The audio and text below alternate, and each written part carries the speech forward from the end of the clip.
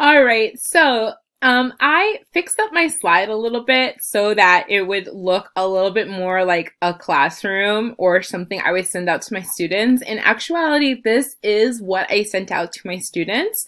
It had links on it, and I'm actually going to show you how to put links on a slide like this. And I put links in this area right here, and I also put a link over here, but I linked an image, and I'm going to show you all of that in just a few seconds.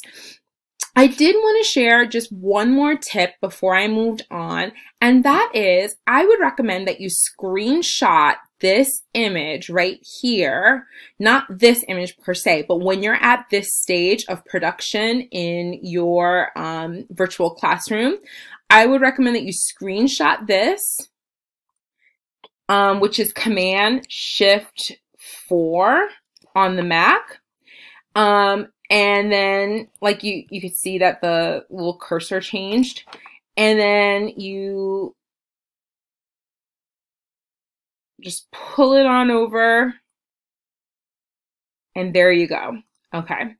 You have to insert the image from your computer. I have no idea why I was trying to copy it. I don't know what's wrong with me. Okay. I need to look at my desktop. Recent screenshots. That's how I take a lot of screenshots. And you can see a little image of me. All right, anyway, why would you do something like this? This is an attempt to flatten the image, okay? So if you use like Photoshop or any other photo software, photo editing software like that, flattening the image makes it so that you can't move the individual elements around. So now I can't move this around. I can't move the Bitmoji around. I can't move the projector or the table around. I can't move the banners around. None of that can move.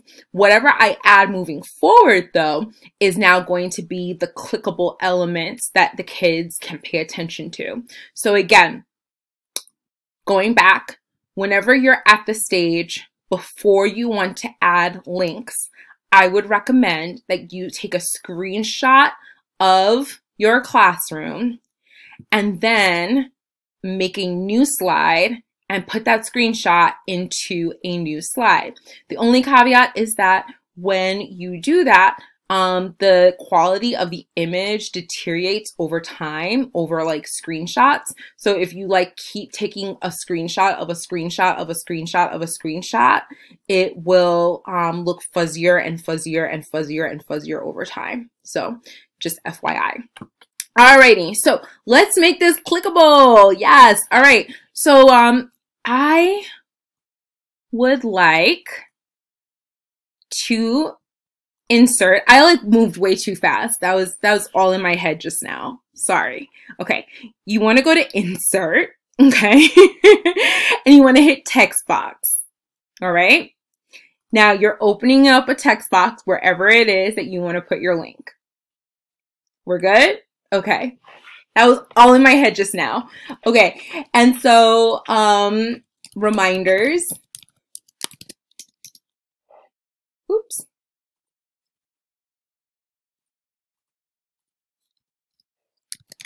Please read a chapter from Don Quixote. I don't know. I literally made that up. I made that up on the spot. I'm about to Google Don Quixote PDF.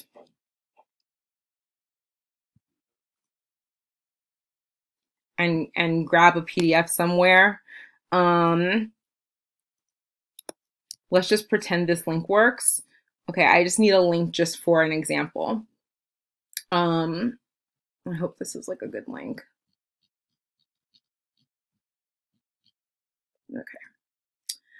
Well, they have the right author. Okay. Please read a chapter from Don Quixote. Okay, great. So I'm asking them to do something, but to make their lives easier and to make my life easier and to say, hey, I tried to make your life easier, you can insert a link. And how can you do that? You can do that by going to insert, and hold on, I can't see it because my thing is over here. Let me move myself. Let's try it again. Insert, and then go down to link, and then paste your link that you copied from your other page in here. And there you go. You've got it. You now have made this clickable. And so when you send this out to students, they will be able to click on it. Now let's say you want to put a song in here or something like that. YouTube, what's a good song? What's a good song? Vivir mi vida. Okay, that's pretty benign. That's a good song.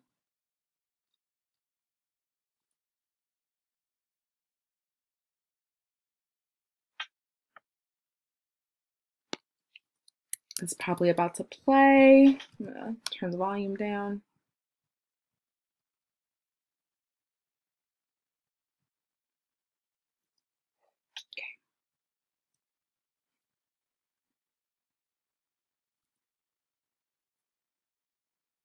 Okay, so I'm gonna insert an image.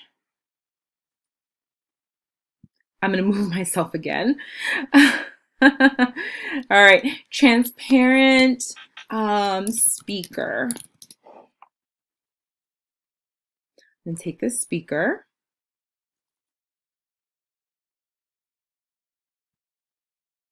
Yep, and I'm gonna make it smaller. I'm going to put it up in the corner as if I'm listening to it. Okay, or you can put it over here maybe, so it's like very obvious to them. And do the same thing. Insert, go all the way down, link, paste the link, apply, and now when they click on the speaker, Mark Anthony will pop up. Now, of course, you can take this and like I would change the font. I'm like, you know, I would play around with it a little bit. So that's basically it. That's like the elements of putting together a Bitmoji virtual classroom. I hope that this was helpful to you. I hope that this was you know, small enough and digestible enough for you to get it in just like, you know, a few minutes. And let me know in the comments. And remember, make sure you make your own. I challenge you, make your own in the next 7 days. Hashtag it the cultural classroom, the cultural classroom. And I wish you the best of luck with everything. And you can always message me on any of the social media platforms and ask me questions. I am so happy to help. If you get stuck on anything, I'm happy to help you. All right. Have a great week. Ciao.